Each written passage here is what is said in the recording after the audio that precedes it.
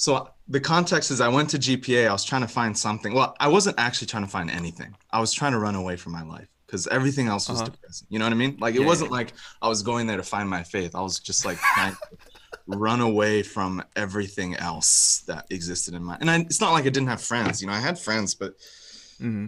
yeah. Anyway, you get the point. And so when I got there, though, everybody was just like juiced about wanting to find your faith. I was just, whoa, what is this? I kind of bought into the workshop feel of GPA. It's just a Uh-huh. year-long Uh-huh. workshop, and it's so vital. I think it's so critical for your life. I'm actually a big fan of GPA, Mm-hmm. but I was so frustrated because for me, I felt like I had this long gap that I needed to work my way up to this point of wanting to even have that faith. And I kind of got there. I really wanted what everybody else was having. And then, man, these guys would come back from these conditions, fundraising conditions, like 21 days, and they'd come back and they're like, yeah, I was just fundraising. And, all of a sudden someone gave me $1,000. I met God. And I would get so angry at that experience. I was like, what? Like every day I was out there and I fundraised hard. I worked really hard and I would hit the ground and I would try doing my internal goals and I'd push really hard, but I'd feel nothing. Mm. And for months, I would just hear these testimonies that seemed like they were just like happenstance, like moments where just people would give them money and then they would experience God. And I was like, it can't be that easy. Like, what am I missing? Lol. And so I ran on one of the final conditions before we went to a winter competition. I ran out. I was so angry at this testimonies, at the testimony night and people's experiences. And God bless them. I'm grateful, that they had those experiences. But I was just so angry that I ran outside in the winter and okay, it's a little crazy. I'm a little bit extreme, Mm-hmm. but I like ripped off my shirt in the dead of winter and I Oh my started to god. punch a tree. Wait, what? Are you serious? Yeah, I started to punch and I was just screaming. It was super windy. It was like a storm at that Uh-huh. time.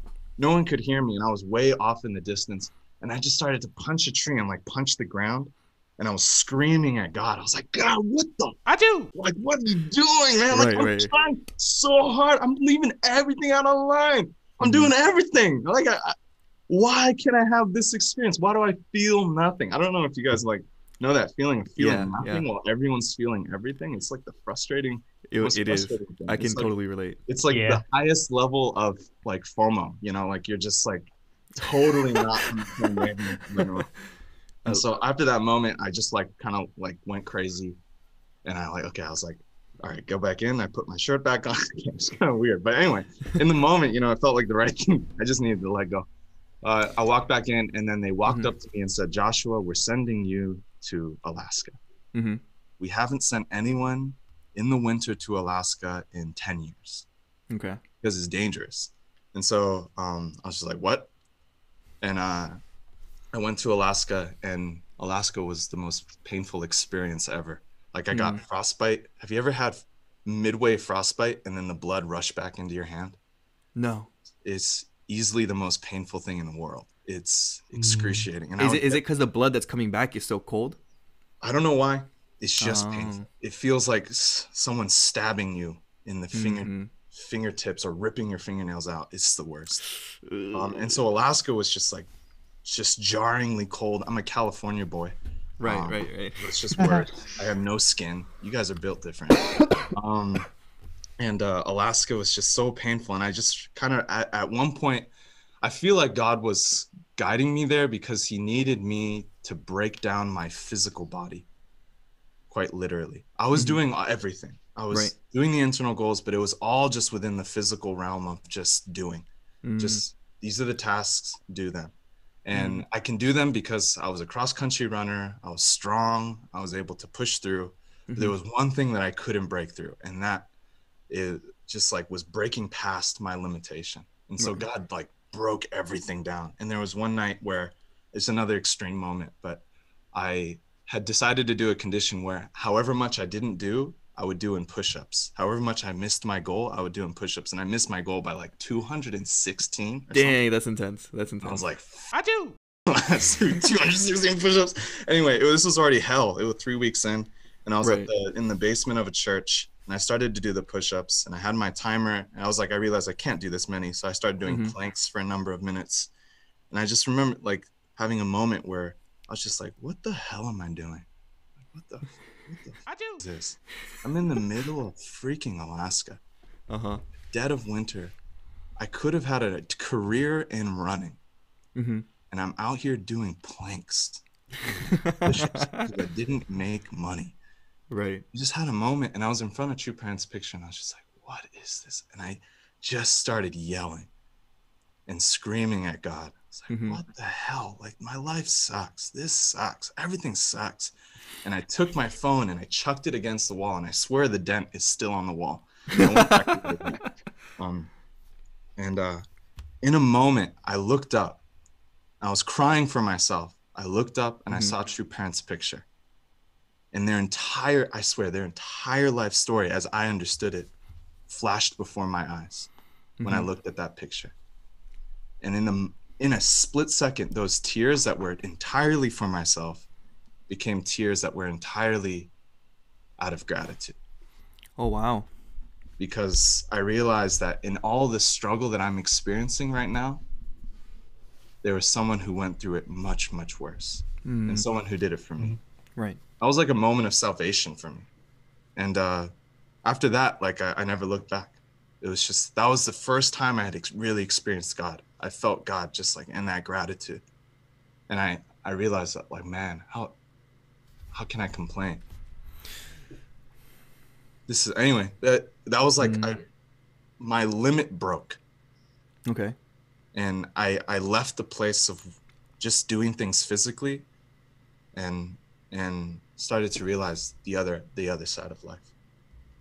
In that moment where Yeah. you were doing, but how did it click for you in your head? Because I mean, were you just so moved by? Yeah, I think, as I always say, the foundation of the foundation of the foundation of the foundation of faith is gratitude. You can't actually Interesting. have faith if you don't actually first have gratitude. And in that moment, I experienced that foundation of foundations. Wow, I'm Hmm. grateful for something. Someone has loved me, and I realized that as God, and I saw that in True Parents, and that washed everything. From that moment, I've been, committed to figuring it out. It was not easy after that. Every day after that was a commitment of really pushing and figuring it out. Not just my physical pushing, but spiritually. Mm. That's really intense. The way Yeah, you I'm a said little that. intense. I don't know. It's just my walk. I don't know. But wow, I never thought about it like that. Like the foundation of all foundations is gratitude. You know what I mean? Because it's like it's so simple but so complex at the same time. Yeah, it's real simple. You can't love something that like the whole idea is that God loved first.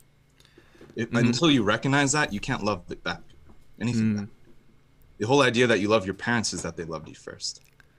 right. So, but the act of recognizing that love, I call that gratitude. Huh. Okay. Okay. Anyway.